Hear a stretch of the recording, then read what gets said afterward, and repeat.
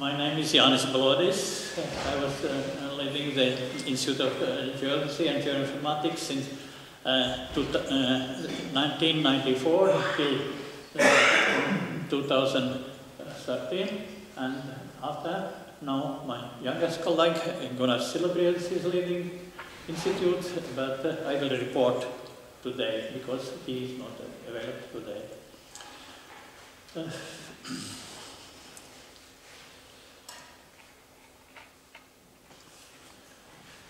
Geodesy today is a science which have implemented all the modern applications of photonics, optics, electronics and computer science.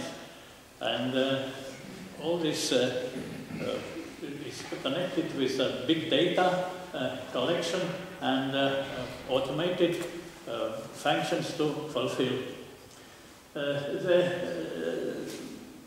geodesy is widely used in all the world, and it is an important branch of the for the economy of all the countries of all the world. And there are about 3 branches. One is to control and monitor global coordinate systems. Then the second is national coordinate systems, and third one is for the national purposes to do the cadastre measurements, engineering for different building construction and else other.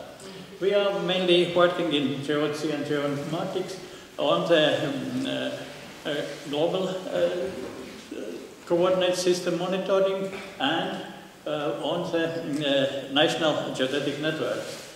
In Latvia, there are 3 universities where geodesy is involved. It is Riga Technical University, which we have a close cooperation, and many students are working in our institute, and PhD students, and Latvian Agricultural University, with which we also have a good cooperation. According to the international association, there are International Union of Geodesy and Geophysics, International Association in Geodesy, European Geophysical Union, and European Space Agency, EUREF, which coordinates the European coordinate systems, and other organizations. About the branches in satellite laser ranging development now is about 40 years. When at 1974 was developed the first satellite laser ranging system in the astronomical observatory of the University of Latvia. Maris Abele was the first person in this game, and also August Rubans is here, who was also the partner in this job, and I would like to congratulate them with this 40 years anniversary.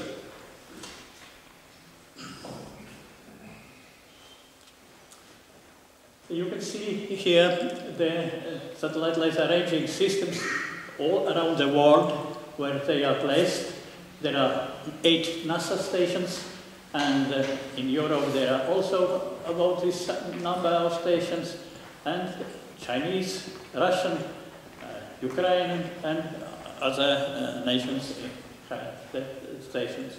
In Nordic countries there is Finland, Metsähovi, where also was working this station, but now it is out of work. But mainly this system is useful, and since 1975 it serves for the monitoring of the origin of terrestrial reference frame. And the main player, and with highest accuracy, is satellite laser ranging systems. We had in astronomical observatory of the University of Latvia, and we were about 8 to 10 people who were working in this branch. And after this splitted, and in year 1994, we quitted the astronomical observatory, and together with Maris Abele, Janis, who is the main initiator of this project, we developed a new system, satellite laser ranging system, which was placed in Yarragadhi in Australia, and funded by private funding people. This project was about 2 to 3 years long. Was successfully observed the observations, but it was a time when GPS was released for the civil use, and also people were thinking that it will be possible to solve all the questions with GPS. However, even now it is recognized that it is not so. Even when all the global GNSS stations around the world are working and taking the heights, they are differ from satellite laser ranging systems about 2-3 centimeters, and it is not solved this problem yet. Next project was also mainly developed the mount and optics by Maris Abele. And this is a satellite laser ranging system which was developed in Institute of Geodesy and Geoinformatics and in year 2008. And all the mathematics, all the electronics were made by Institute of Geodesy and Geoinformatics, and that is a strength of our people, that this brain, how to track the satellites, make the programs and electronics. It is our strength in Institute of Geodesy and Geoinformatics. Today we have 3 reports on different laser ranging systems, and 3 different teams are working on this, and only it is thanks to Arnolds, who collected all of them together and displayed them for your attention. You can see that the test observations in 1988, in 2008, which was made, and they were very good accuracy, which are sub-centimeter accuracy for all the satellites, including layer satellites, which is most important for the monitoring of coordinate systems, global, and it seems that for our next system, which we are going to develop now, will be good results, and this question is solved. So the calibration precision was about 2 centimeters, and lower Earth satellites have accuracy up to from 4 to 10 millimeters, and larger type satellites up to 10 millimeters. This is the picture where on CCD metrics you can see here the larger satellite, which is ball about 60 centimeters in diameter at a distance of about 6,000 kilometers. And on CCD metrics with these small optics you can obtain such an image in order to track the system. Currently the new system is developed, and in this project doesn't participate Maris Abele. We did not achieve accuracy of pointing of about 1 second with all these previous systems. And in order to observe all the satellites in all the in all the sky conditions, when, for example, the satellites are not visible in reflected light of sun, but they are in the shadow of Earth, it is needed blind tracking you cannot see, you cannot follow, and the laser ranging should be with accuracy of about 1 arc second. And the same during the daytime observations. The most powerful satellite laser ranging systems, which are working in war, achieve these aims. They are working during the day, during the full night, and they are capable to observe satellites looking at any time when they are visible or non-visible. And this is an attempt to achieve this. They were used all the CAD, computer-aided design programs, and solid edge to calculate all the deformations, all the possibilities. The optics are purchased from United States. They are professional cameras. It's about 40 centimeters, 16-inch diameter, and the focal distance is about 4 meters. It is several times reflected. So this work was done together with Institute of Physics, which is located in Salaspils. And then you can see it is in Crimea, Astrophysical Observatory, obtained on the plate when the comet, and we have developed many years ago the automatic star identification, and they succeeded to increase the velocity of plate reduction very highly. And we used also for astrometric purposes in Astronomical Observatory of University of Latvia. And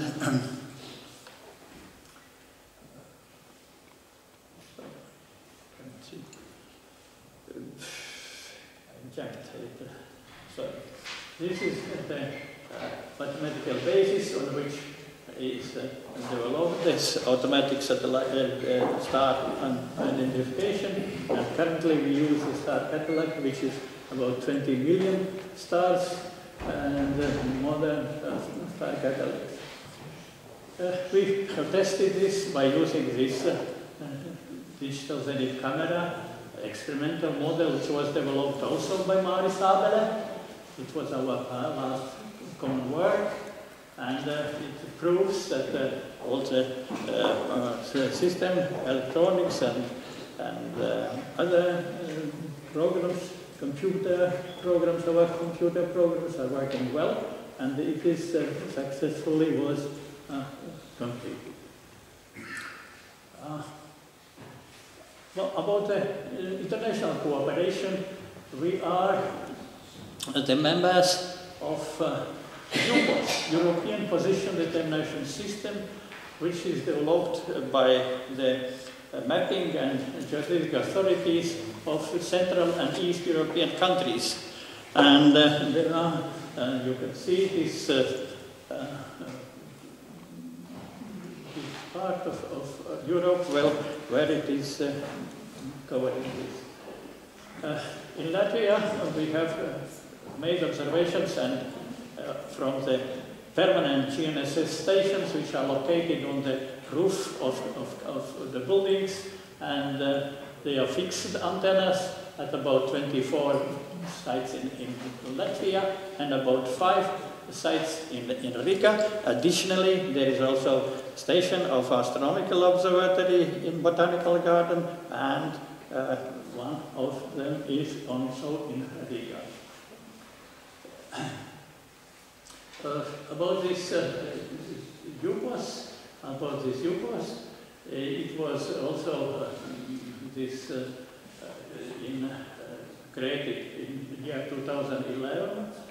We had established EUPOS Combination Center to collect all the data from all the countries when each second has been reached the signal obtained, and all this computed regularly for each day. And we used also our ESA program one together with these EUPOS countries. And after, currently it is in Eurogeographics some section scan this system. But there is a result of this is a UPOS combination center where our data is, there is our representative, Umare, who regularly sends our data, and this is the result when you can see in all the European countries which are the data collected. And we have presented data from the University of Latvia from starting from year 2007 till 2015. And there you can see the horizontal movement of the Earth in Eurasian plate, tectonic plate. And here you can see the vertical motion. Of course, Scandinavia and countries, there is a land uplift. It is still also in Estonia, but in Latvia only in part. And also the zero line of land uplift goes through the Latvia. You can see the tectonic plate, tectonic faults in Latvia, and you can see that there is also some place where it is more or less, and it goes through Riga. And actually, this part is going up the land, and this part is going down. And from GNSS observations, which we collect and continuously, we can make also the calculations, and this is by our colleagues calculated and solved. And there is Riga. In Riga we have 3 stations here, which are belong to UPOS, where individual antenna calibrations carried out. There is northing, and there is easting, and there is up. But there is also 2 stations which doesn't belong to UPOS Riga, and one of them is a station which belongs to Latvian Geospatial Agency, this one, and one station which belongs to Astronomical Observatory. It is station Riga. And you see that these 2 stations, Riga, and there is Oyat named, and this is Riga. You can see here the centimeters. This scale, and during the year 2007, when it starts, 2008, 2009, and 2014, you can see how the coordinates were changing, and why this coordinates for Riga station, which is IGS network, so much changed. There you can see the solution, the reason. There is a tectonic fault, and IOS is directly on this fault, and Riga station is closed also. And under the ground there was before some river, and this, however, place is not very stable maybe. There was this modeling, geologist Nikulin, how it could happen if some earthquake will appear. And one of the topics which we are working is geoinformatics, making geoinformation systems. But our team suffered a lot when private companies, our best people, took away, and it is quite a lot weakened now. And one of the last topics which are we working, it is the geoid determination for Latvia. And our PhD student who graduated already and defended her thesis calculated this geoid with a precision of 1.6 centimeters RMS, and this is in comparison with previous model which was computed also by one of our persons. It was in 1998 made, and differences was the 5 to 8 centimeter the precision. Currently, we have already different projects. One of them is European structural fonts about 1 centimeter geodetermination in eastern part of Latvia. Orientation is to the Baltic Rail. We want to help to this Baltic Rail, and that is why we submitted such a project, and we are developing now. And another project is where we are working on this satellite laser ranging system, and it was also on digital Zenith telescope camera. Together with Swiss people we are currently working, because Swiss and German scientists were first who developed two cameras, and now we are interested to cooperate with them, and they are interested to cooperate with them too. And this one is a project when was this Zenith telescope first experiment carried out. We are working research work. Many students, bachelors and masters are working on our thematics, and 3 persons recently who has defended their doctoral thesis in our on the materials at our institute. And 3 more doctorate pretenders, because they are on 4th year already now, and more and nearly ready. One of them was Diana, who just now was speaking about the digital Zenith camera. However, her topic is about land deformations. Thank you very much to Arnolds Hubelis, who did a very lot of work by creating this project Photonics for his work also. He had a very good opportunities to invite some colleagues from other countries to make some consultations and cooperation. We participated in many meetings, scientific meetings. We had opportunity to visit other countries, and also we had opportunity to purchase very important details for our research work. Thank you.